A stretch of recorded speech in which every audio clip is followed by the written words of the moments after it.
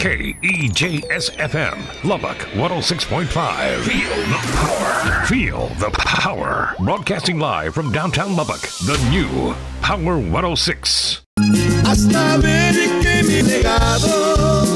This is the Florida Man Funny with BoLio on Power 106. Good morning. We're 11 minutes before 8 o'clock and only a few minutes away from the big announcement.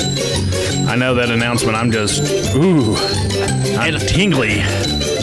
And I'm pretty excited about it. As I'm starting to put it together, I'm like, this is going to be pretty good. It's going to be pretty good. No, it's not going to be good. It's going to be fantastic. So, today is Friday, so you know what that means. Oh, yes. It means your favorite weekly roundup of the weird that can only happen in Florida. And if you don't laugh at this one, then when they made you, they forgot, whoever made you, whatever you believe in, forgot to give you a funny bone. Yeah, definitely. So, lucky me, I live in Lubbock, and welcome back to the Florida Man Funny, a.k.a. Florida Man Friday on both Power 106 and YouTube. And this week, it's all about the drunk driving. You didn't think that you could come up with a funny story out of drunk driving, but it does happen from time to time. Florida man let's try this again. Florida man wheeled to jail for a wheelchair DUI. DUI? That's what I have to say. Ronnie Scott Hicks has 2 prior DUI convictions, but his arrest on Monday night was slightly more memorable. The 54-year-old Floridian was arrested Monday night after police in Palm Bay got reports of a man in a motorized wheelchair blocking traffic. Hicks had 2 previous DWI convictions, neither while driving a wheelchair, though. When officers arrived on the scene, they allegedly saw Hicks sitting in his wheelchair blocking traffic. They said he smelled of alcohol, was slurring his words, and he refused to take a breathalyzer. He was taken into custody, refused treatment, and remains behind bars at the Brevard County Jail on a $5,000 bond.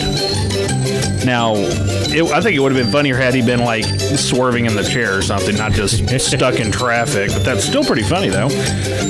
Our next one I think the next one's even better. DUI suspect allegedly claimed dog was driving car.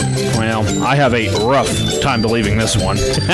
If you thought the dog ate my homework was a bad excuse, then check this one out. A DUI suspect accused of leading deputies on a high-speed chase in Manatee County, Florida, allegedly told authorities that his dog was the one behind the wheel. Bradenton Patch reports that deputies gave chase to Railford Cooper III, 26, after catching him speeding at around 7:45 on Wednesday. Cooper allegedly fled, ran a stop sign, drove through 2 ditches, and eventually crashed into a house. Cooper took off on foot and sought refuge in a nearby church, but churchgoers chased him off the premise. That had to be interesting in and of itself. While he was being handcuffed, Cooper told deputies, "I wasn't driving that car."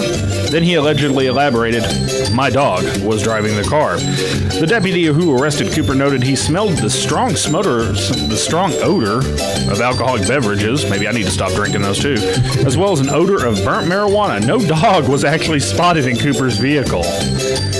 So I think he was hallucinating and only thought there was a dog in his car driving.